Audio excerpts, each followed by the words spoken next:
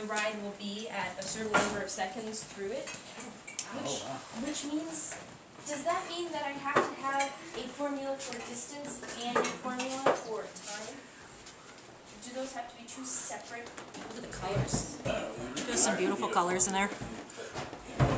You need a formula that relates. Alright. Do we need this? No, I'm sorry, I didn't clear it after I had this afternoon. Explain.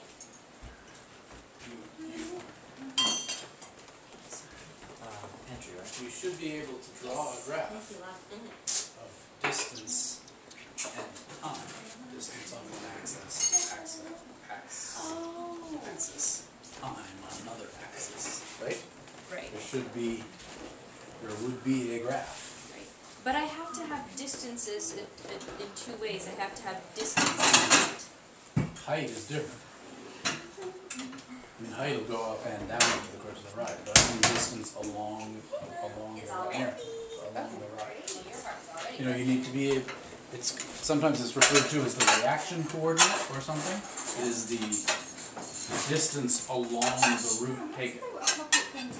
Not a distance necessarily like xy, on some xy plane, but I mean a roller coaster is a linear thing ultimately, right?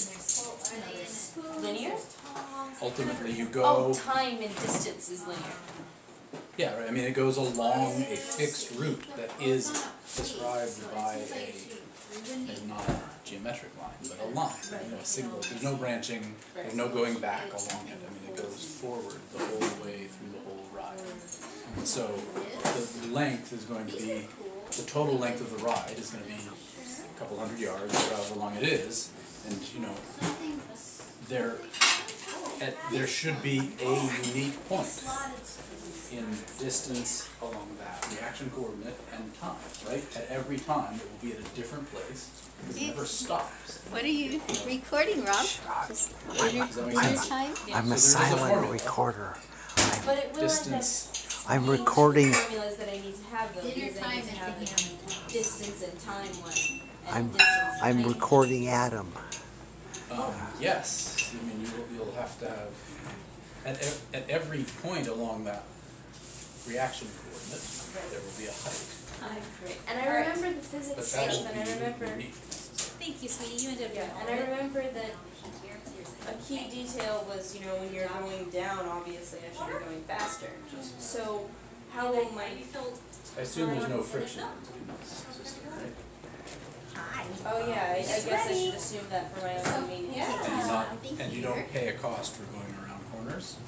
Acceleration Yeah, cost? we're or not anything like doing that? corners, but we are doing up and down. Sure.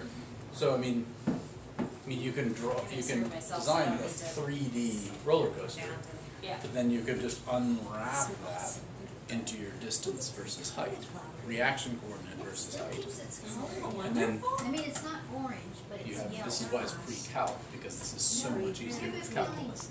But at every point, so there's your, you know, your distance versus height, right? It's up and down like that. At every point along that, the roller coaster has some slope, right? Yeah. The line has some instantaneous slope. So how do they have you calculating the slope? That's an interesting question. See, Because you need to know the acceleration, right? right, that's the entire issue, because we haven't talked about any of that stuff. Yeah. The only stuff we've talked about is making power functions. So I So I don't know understand what power function is. that's x to the third, x to the fifth, anything over x to the second. But that's describing the shape, right? Right, and that's all we talked about. Rob. So if you know the shape, you can get the slope by two very close together points on that function, right? On the power law function. You just set, you know, just look at two different, and assume it's linear between them, even though you know it's part of a curve, so it's not actually linear. But if you take 2 points that are close, then you can know the slope between those 2 points, or probably very close to a approximate. Does that make sense? Yeah, it's just worrying me because it's sounding even more complex than it did when I was reading it on the sheet.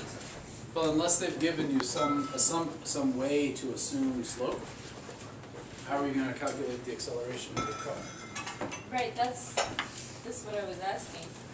Although I hadn't even been considering acceleration. I don't. So maybe I'm getting ahead. I want to interrupt this meeting and thank you for your participation in the play of your getting ready and explanation of a complex linear expression by Artemis. Porthos. Aramis. Aramis. I think he's Aramis. Aramis? Yeah. remember them well enough. Who's Aramis? Who's Aramis? He's the musketeer.